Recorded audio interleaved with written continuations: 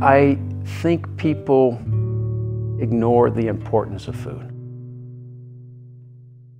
Every person in the world, in every location, every day needs food. I think people have trusted the powers that be, the food companies, to give them good stuff. And they haven't. And all of a sudden, foods are part of the problem we have in our society, not one of the joys that we have in our society.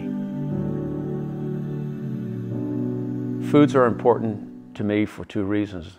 The power of getting your essential nutrients for food and how your body responds to it is just critically important to me. And then secondly, it's the glue, it's the fabric that I have in my social life to bring all my loved ones together.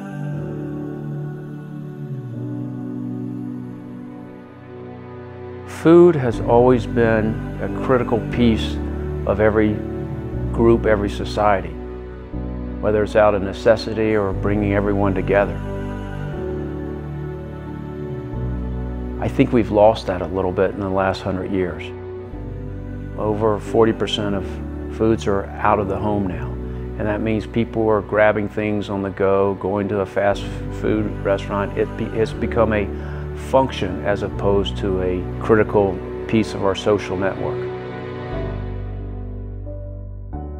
One of the biggest issues that concerns me is the fact that virtually everyone does not have a healthy diet. Even people who think they are eating healthy and eating fresh stuff, it has some of the nutrients, but it doesn't have all the nutrients. The issue that we have is that we've had 100 years of processed food. Food companies don't care about essential nutrients.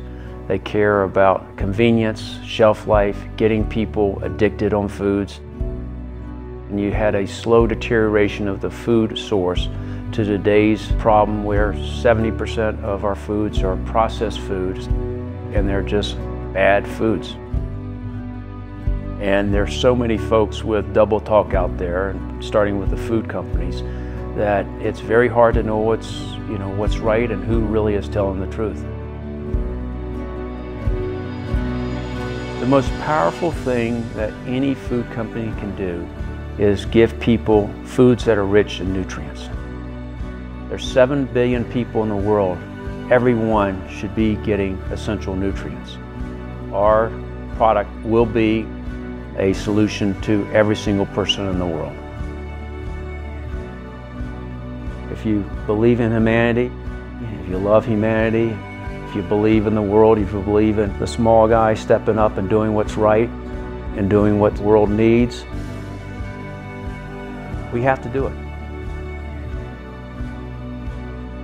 Yes, we might be out of our mind by deciding to pick a fight with people who are much bigger than us, but if we don't do it, who will?